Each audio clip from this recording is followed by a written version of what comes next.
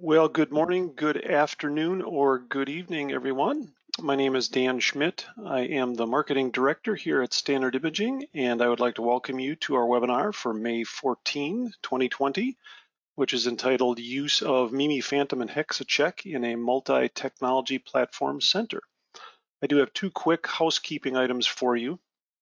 Today's webinar, as you just heard, is being recorded for your future review, and you will get a link to that recording if you have registered for the webinar, so you can review it again at your leisure. And you may also enter questions at any time during the meeting. We will keep all of our attendees muted, but you can enter questions in the question box that you see along in the webinar, along on the side of the webinar menu. And we'll attempt then to address as many of those as possible as we can at the end of the seminar. It is my pleasure to introduce our speaker for today, Dr. Alonso Gutierrez. He is an assistant vice president and chief physicist at the Miami Cancer Institute. He also holds an appointment as vice chair and associate professor of the Department of Radiation Oncology at the Herbert Wertheim College of Medicine at Florida International University. Dr. Gutierrez received his doctorate degree in medical physics from the University of Wisconsin, yay, my alma mater, and his master in business administration from the University of Texas, San Antonio. He has over 12 years of experience in radiation oncology with specialization in stereotactic radiotherapy delivery. Dr. Gutierrez is committed to ensuring excellence in radiation cancer care within the U.S. as well as abroad. And with that, I would like to turn it over to Dr. Gutierrez.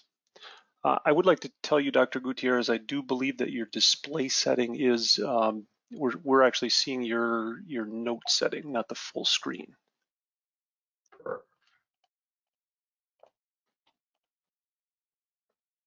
Awesome. Thank you very much. Excellent. Well, as Dan mentioned, good morning or good afternoon or good evening for those that are watching abroad. And thank you, Standard Imaging, for the invitation to present. It's actually an honor to be able to do this webinar, given the work that we've sort of done with HexaCheck and MIMI. So thank you for the opportunity, and thank you everyone for taking the time to listen. So the goal here was really just to kind of share a little bit of our experience, some of the work that we've done in the past with in particular the HexaCheck, and really how we're using it in our center. The goal for me today is really just to try to really talk about, apologize for, there you go, disclosure.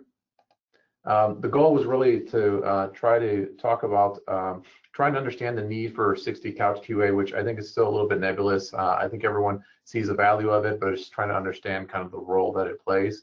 Really the role of MIMI and HexaCheck at MCI, and why we sort of decided to move forward with it, and what our thought process was as we were kind of thinking about the various devices to use.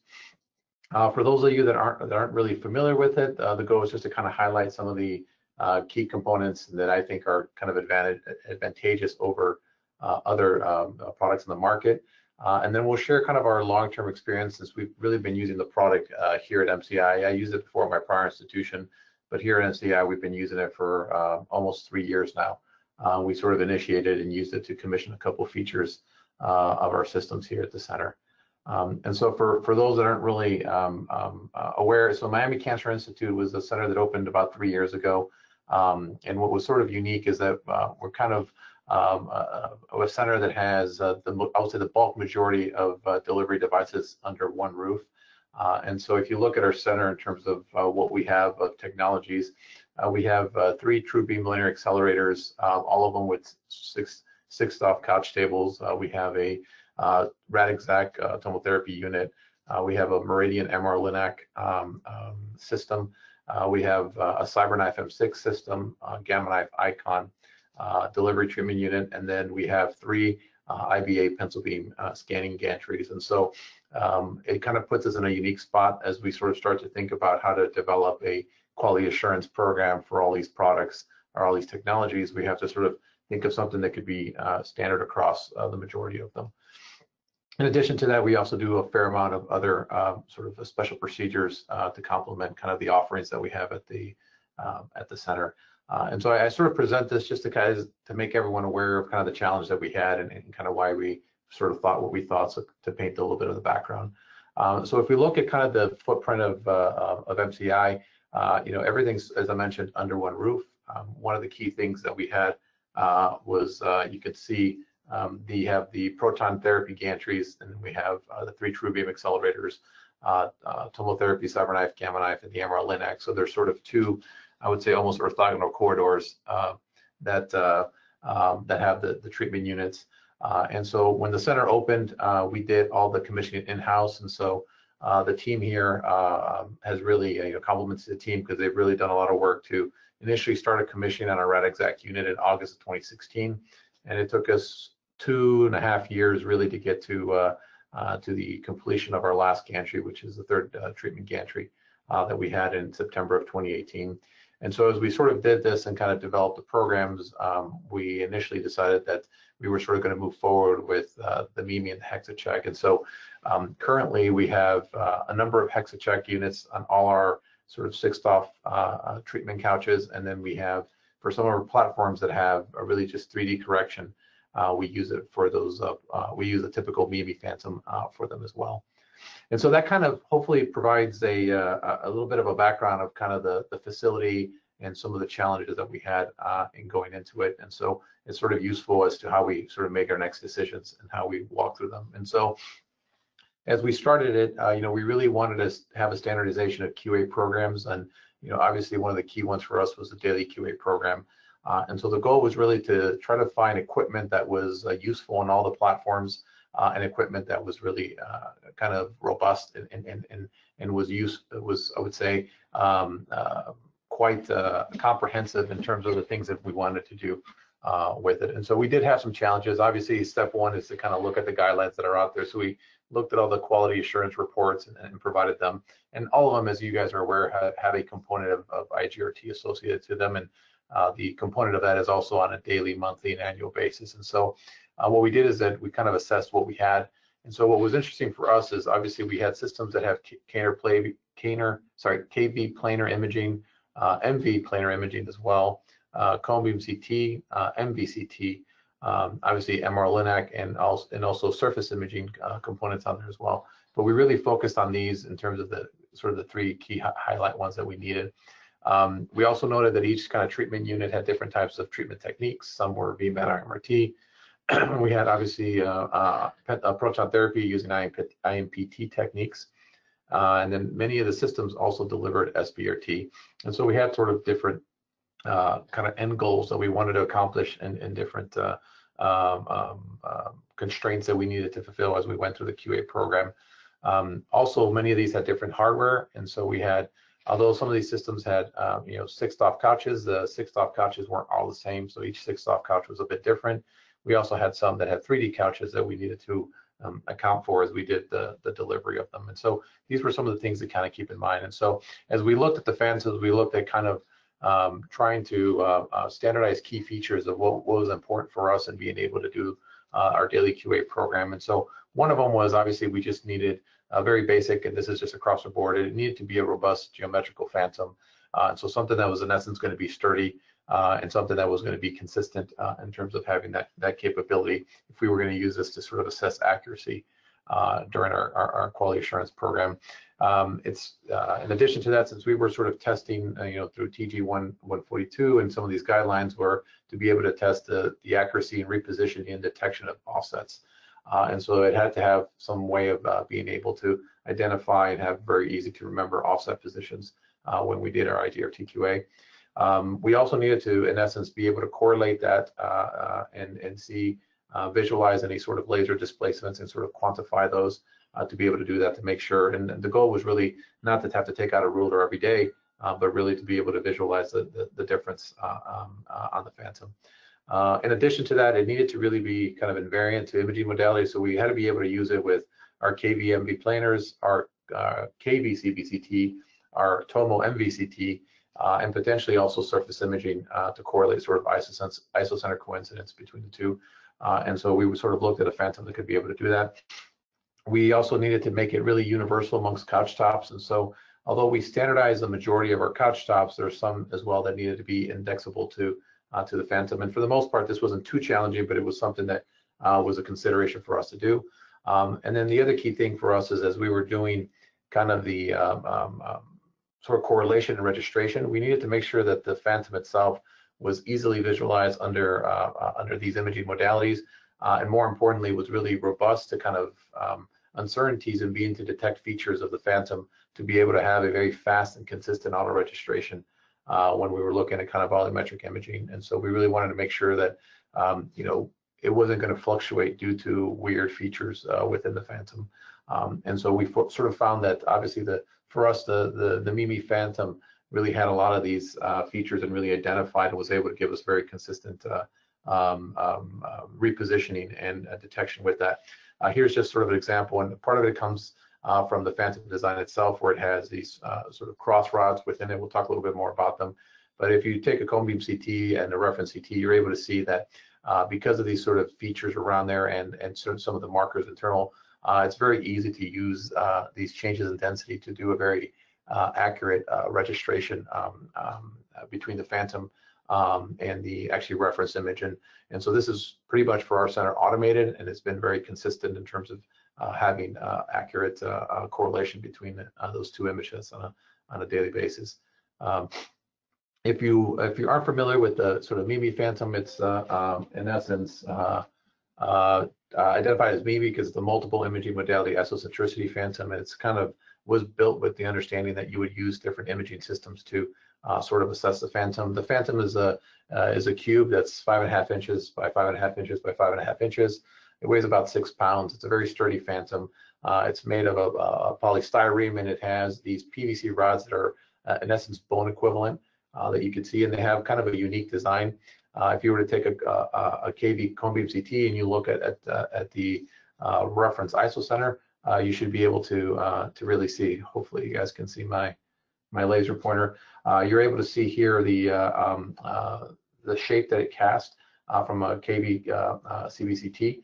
And if you look at a planar KV, this happens to be a lateral. As you can see, the A for anterior and P for posterior. You can see that the images coincide pretty nicely and create this sort of diamond effect, where there's actually a marker in the center, which is the 6.5 millimeter BB. That's sort of this composite high alumina ceramic BB, which is dense enough to be able to be seen both for KV as well as MV, but also not that dense where it causes substantial artifacts, which really helps. And you can see that even on the KVs, the images look really nice. And so in terms of the design of the Phantom, it provides really easy registration because of the sort of features internally to the Phantom, as well as the capability of detecting it on KV and MV. So I know particularly for us, we don't necessarily do sort of graticules or use graticules much, but if you'd like, you can sort of put the shot tray in and also do a correlation with MV if needed for some of the older accelerators that has that capability as well. Now I mentioned a little bit about kind of the known offsets, and so if you look at the MIMI, so this is actually the MIMI sitting in the HexaCheck cradle, and if you look at the MIMI itself on the various faces, it has these offset positions, and so it actually has the known offset positions, which are 10, 12, and 14 millimeters. So left to right is 12 millimeters, anterior, posterior 14 millimeters, and then supif 10 millimeters. So if we sort of look at the top face, which correlates to this image, you can sort of see the head, the right, patient left, and then feet, and then you can see the well delineated known offset positions. If you look at a lateral, it has these here, and if you look at the other side as well, you're able to see both the correlated positions that are known to this. And so it makes it easy to take the Phantom and align the lasers to that position. And because of sort of the marking in the surface, it's really easy to identify it. Here's kind of a picture. I'm not sure if it does it justice that you can see the lasers, but the lasers have a really nice reflection off the Phantom, and you're able to correlate the various lasers. And so we take the Phantom and align it to the offset position to be able to do that. And so this is really a nice feature for us to be able to quickly position the Phantom using the lasers to a known offset position. Now, this sort of kind of really closes out some of the features that I think are useful for the MIMI. But the MIMI itself, if you take the Phantom, is really has been used for 3 dimensions, for 3D corrections. And so with that, came the design of the HexaCheck. And so the question of whether is 6-stop couch QA really needed? I think that's something that's been ongoing, and I think it's something that will become more of a practice and really a requirement moving forward. Primarily because there's a lot of motivating factors that really allude to the fact that we should be incorporating that into our daily practice. And I'll kind of walk through a couple. I'm sure there's more, but in my eyes, I think these are kind of the top 3. One of them is really the adoption of 6-stop tabletops. Historically, as you guys are aware or not aware, really, CyberKnife and Braidlab were really 2 of the key companies that had 6-stop at the time. And then now we're seeing more and more of that inclusion in more manufacturers, varying with Perfect Pitch, Electa with Hexapod.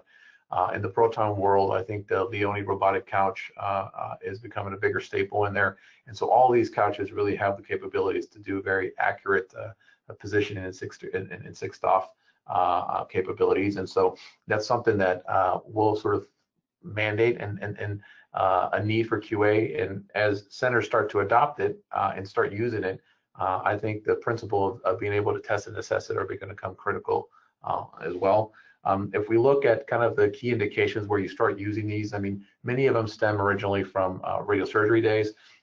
And so I think everyone that has practiced has realized, even with thermoplastic mask, there is always some residual value. And here's just a nice study to illustrate this. There's a number of them, but this was published not too long ago. But it really showed that if you just position a patient, even with the mask, you tend to see, rotations, pitch, yaw, and roll. And if you look at sort of the magnitude of these rotations, they tend to be roughly within plus or minus 2.5 degrees, more commonly 3, which is why, as you look to many of the manufacturers, typically they have tolerance or capabilities of correction in 6-stop up to 3 degrees, somewhere between 2.5 and 3 degrees. And a lot of that just sort of stems from the data, because typically if you see bigger rotations than this, generally it has to do something associated with the setup, and the patients will get reset up. And so with that, many of the sort of the assessments and kind of the larger extremes of displacements are associated with roughly 2.5 to 3 degrees in both in all 3 directions, both in all 3 pitch, roll, and yaw directions. And so something to sort of keep in mind as to why many of the manufacturers kind of have these tolerances. And for those that have 6-stop couches, many of them are aware that if you have a 2.5 degree, even a 3 degree roll or pitch, it actually makes a substantial deflection on the table. So it's not necessarily trivial to have a sort of a 2 degree pitch. And the impact of this is critical. When we've seen a number of publications, I'm just highlighting a few here, that have really shown that even with sort of 6 degrees of correction, you still sort of get residual errors. And some of these residual errors in couch positioning could be up to a magnitude of 1 degree. And so that's actually not too uncommon to have these. And there's more and more kind of literature being published, primarily because I think there's an increasing growth and adoption of doing single isocenter or multi-target deliveries, where I think more of the publications are showing that that having a single isocenter with multi-targets could potentially impact dosimetric coverage if you have these rotational offsets. So this was a nice publication that was done in 2019, which really showed that rotational setup errors for multiple brain mets cases cause a non-negligible underdosing for PTV and significant increases of the V10 and V16 in SRS with hyperarc. So not to say that that single isocenter kind of single lesion deliveries tend to be a bit more robust, but when you start using multiple targets, especially away from the isocenter, you tend to see some of these non-negligible underdosing of PTV coverage. So in order to get very accurate positioning, we have to assess the sort of the mechanical integrity and accuracy of couches. So some of the key things to kind of keep in mind as we go. And I think, I allude to kind of TG142. I think at the time when the report was done, I know it was known that, 6-stop couches were sort of becoming more and more common, although it was really not the standard of care for many centers to have. I would argue it's mostly been the ones that were doing sort of radiosurgery, but we're seeing that being more common now, I think, for the use of, head and neck and potentially some spine SBRT, you're seeing that more of these are being used extracranially to delivery. And so if you kind of look at just the positioning, reposition accuracy that they talked about, they initially highlighted really kind of 2 to 1 millimeter, 2 millimeters for non-SRS SBRT and 1 millimeter for SBRT, whether you use planar KV or MV imaging or you're using cone beam CT. So these are some of the things that kind of keep in mind. I would argue that I think the sort of various rotation elements also need to be added, whether it's a 0.5 or a 1 degree tolerance. I'll kind of let the data sort of speak for itself, but I think it's something that we sort of adopt. And my rationale for it is, if we kind of look at the principles for it, I think in general, what TJ142 is trying to accomplish in principle is to say that we have to make sure on a daily basis that as we're applying shifts for those that we're going to correct, that we got to make sure that the couch is mechanically sound to be able to apply that shift and verify it. And so if you sort of adopt that you're only correcting in 3D, I think only 3D QA is allowed. But if you start using 6-off couches for all these other uses, I do think on a daily basis we should be doing 6-off to kind of keep with the theoretical principle that TJ142's recommendations were based off of. I also sort of argue that if you're using the system for stereotactic deliveries, primarily those that are cranial radiosurgeries, I would even argue some extracranial spine that really require high accuracy in positioning. I think really understanding the limitations of the 6-off couch is also important to quantify that. And then lastly, I think understanding the sort of the reproducibility and accuracy is important, primarily because I know in general the practice for many of these centers are to sort of acquire cone beam CT, apply the translations, and then treat the patients. I would say, I don't know too many centers that will then go ahead and re-cone beam CT to verify the setup. I know there's instances of radiosurgery that gets done, but for head and neck and some of these other treatments, it's not necessarily common practice. And so, if we're entrusting that the couch is moving to a known position because we've verified the translation that morning during our daily QA, we really should be trusting all six degrees of freedom if that's really, assessing all 6 degrees of freedom if that's really where we're going towards. So these are just sort of my opinions as to why I think it's valuable to have 6-off. And so with these sort of things in mind, we sort of looked at the HexaCheck. And so the HexaCheck in general is really just an isocentric cradle. And so if you think about just sort of kind of pitching or tilting the phantom a known distance, in doing so, you're not only introducing a rotation, but you're also introducing a translation.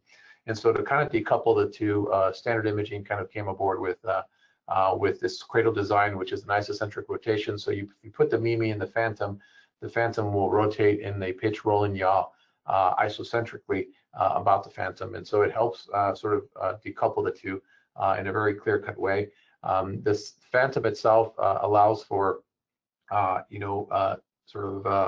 set positions. And the set positions are 2.5 degrees from true normal or true zero. And it's both in pitch, roll, and yaw, and it's also in the positive and negative direction. So we can sort of cradle, we can rotate it forward and back, we can rotate it clockwise, counterclockwise, and then we could roll it and pitch it clockwise and counterclockwise.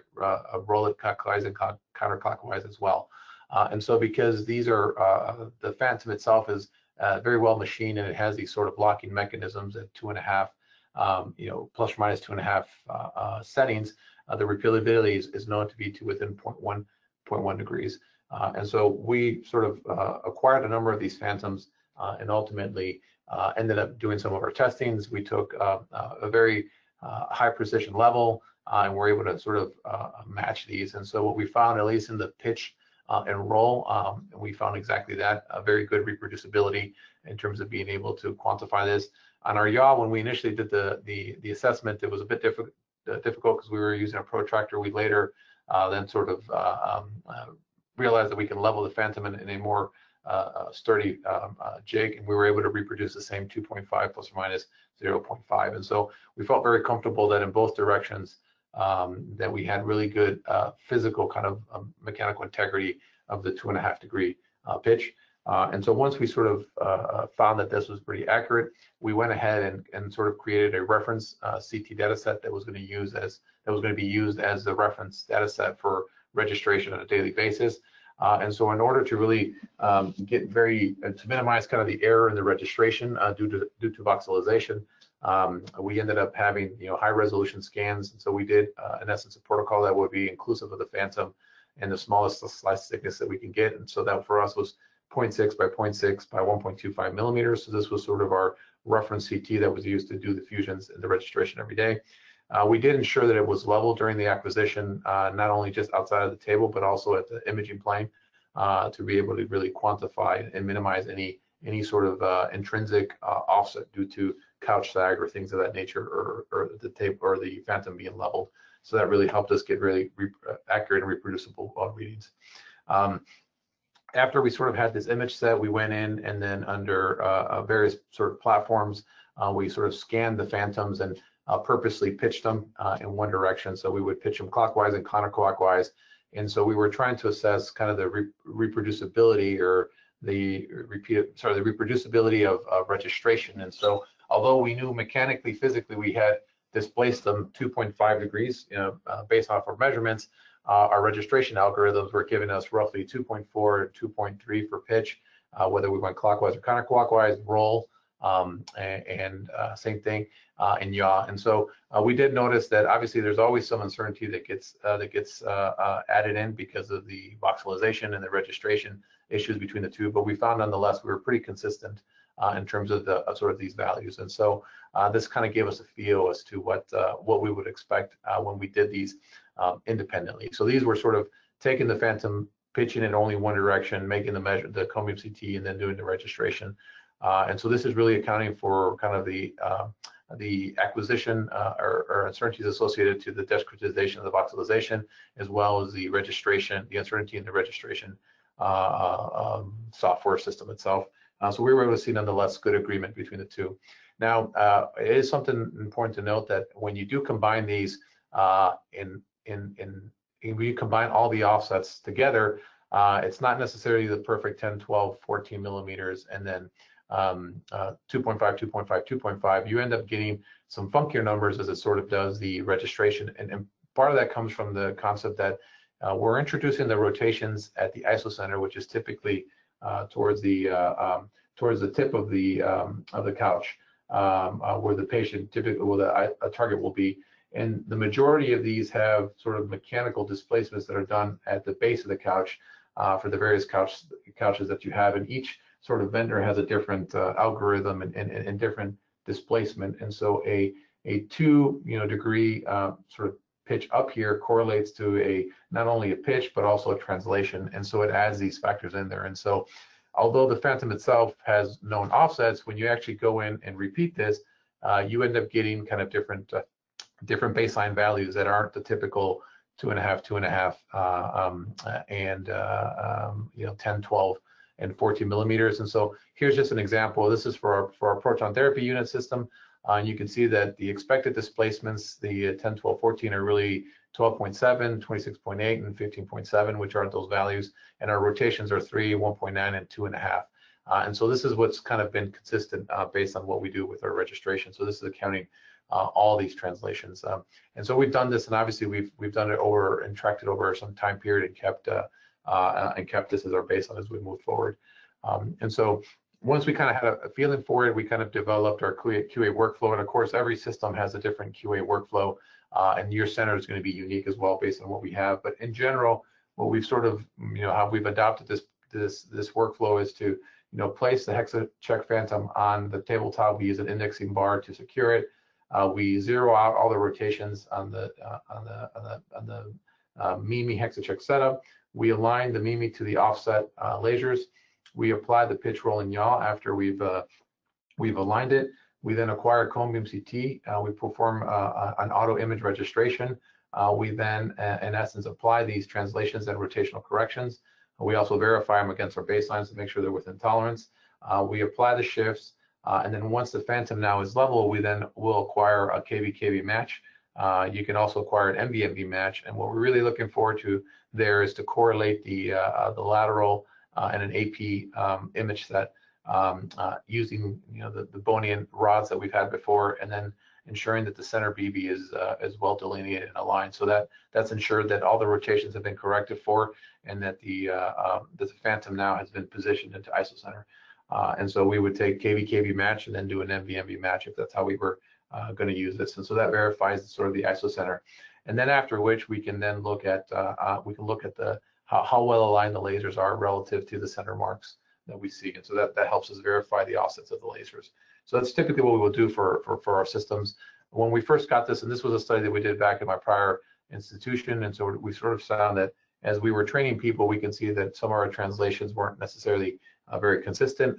There were the times that the rotation was missed and we didn't really apply it. But what we did find is that in general, there was some consistency in our translations as well as our roll. So once the training was sort of initially done, we were able to get very consistent readings.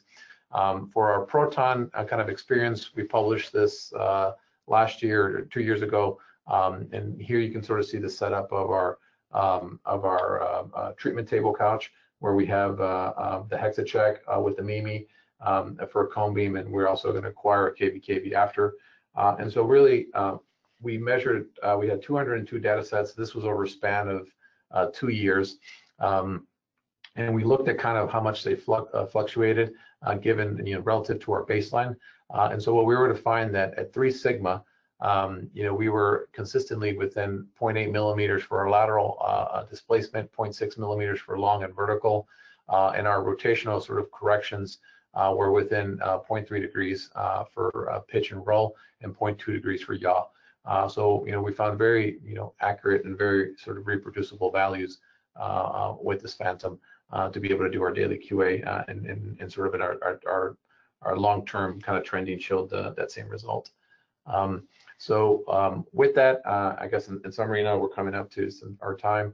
We're able to successfully implement a 6-off daily QA program at MCI for all our 6-off tabletops, irrespective of sort of vendor and platform. We found that really the construction of the HexaCheck itself was very consistent and has been robust over now ongoing to 3 years of use with a number of team members. We found that we were able to use this for multiple imaging platforms, whether it's been the Varian OBI system, the RadExact, IBA, Adapt Insight, and we were able to, in all of those platforms, use good detection in terms of translations and rotations, and they were consistent. And overall, I mean, our experience has been is that in conjunction, the HexaCheck with the MIMI has proven to really be a robust tool for us, and really a useful IGRT QA tool for primarily we've been using it for daily QA. We have initially done some testing with it when we commissioned some of these couches just to verify the consistency. So it also has a capability to be done and to be useful from that perspective as well. So with that, I really thank you for your time, and I'd like to mention obviously the work here presented has been a contribution from our team, and so we have a number of talented physicists here that work both on our photon and proton side and really contribute to a lot of the work that we have going on here. So with that, I thank you for your time and happy to answer any questions. And thank you, Dr. Gutierrez, for that wonderful presentation. Again, just as a reminder, there's a small question box in the file menu that you should find in your webinar screen that you can enter questions. I see one actually that is just coming in here. It is asking us to please review again the inconsistent data when you initially started. That was Richard Goodman. I think maybe he's talking about the... Yes, so I think here, I think this, so I'm assuming it's probably focusing here. Yeah, so we initially, so one of the key things is as we were applying the various corrections, the pitches, there are a number of times that the therapist either A, sort of forgot to add the specific correction, and so we had really no value for that. Secondly, if one of the angles was off, it would sort of contribute to to measuring a second rotation or second direction, and so that added to some of the fluctuations. And more importantly, I think at that time we realized that the Phantom itself also has a base plate, and it also has these legs that help level it. And so at times the therapist would accidentally move those base plates, move the screws that would introduce sort of these or sort of unknown preset offsets. And so that really added to the variation. Once that was detected, we were able to really focus on and train the therapist as to how to handle the MIMI, and that really led to actually very good reproducibility in terms of the pitch rolling yaw. So hopefully that answers the question. I think it does. Thank you. We did get another one in here asking, what tolerance do you use for the rotations for daily QA? So now we're using 1 degree as our tolerance across the board.